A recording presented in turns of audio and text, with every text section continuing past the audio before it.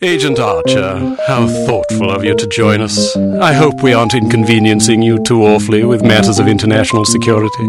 Not at all, Mr. Smith, but it's charming of you to mention it.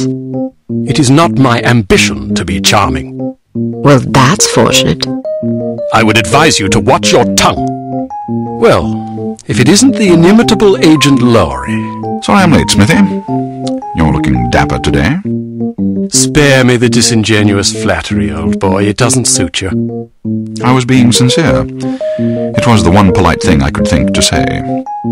You're still upset with me, aren't you? I assure you I have nothing against you personally. You've served us well for many years, but perhaps too many. I firmly believe it is in Unity's best interests that you retire from field operations, and I will continue to campaign to that end until you accept an administrative position.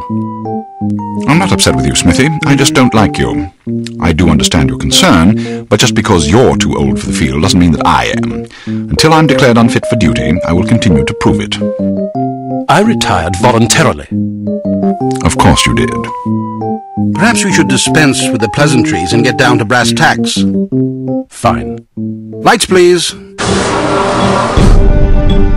We lost another agent this afternoon, bringing the total to 7 operatives in 10 days. It is our firm belief that someone is systematically eliminating our undercover agents, which leads us to believe that the clandestine operations section has been compromised. It seems we have a traitor in our midst. Do you suspect anyone? We suspect everyone. 7 operatives. That's about half the active list. Why weren't we informed sooner? You're being informed now. This situation has unfolded rather abruptly. The assassin left a lily, a regal finale to be precise, on or near the corpse of each victim. Mean anything to either of you? Volkov.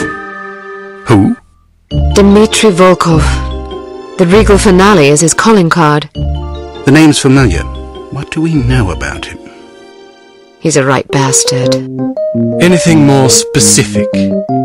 Just what's in his file. Born in Kamchatka in 1921. Distinguished himself as an academic prodigy and master chess player by the age of 8, by which time he'd also earned notoriety for refining various torture techniques on neighbors' pets.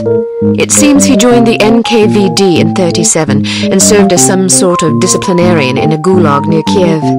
His whereabouts during the war are unknown except for a brief mention in 1943 when he was spotted by an OSS officer at Leningrad interrogating prisoners of war who would later disappear without a trace.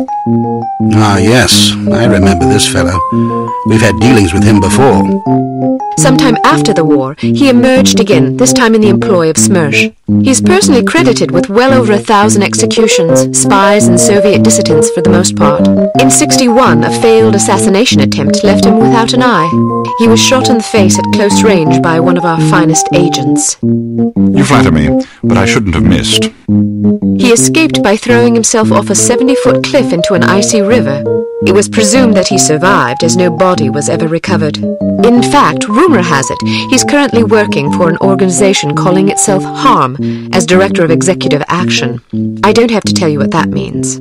What do we know about HARM? Unfortunately, there's very little about them in our files. Well, despite the obvious risks, we still have a job to do. In this case, a very important one. Wet work. Precisely. And after this recent catastrophe, the two of you are our only available assets.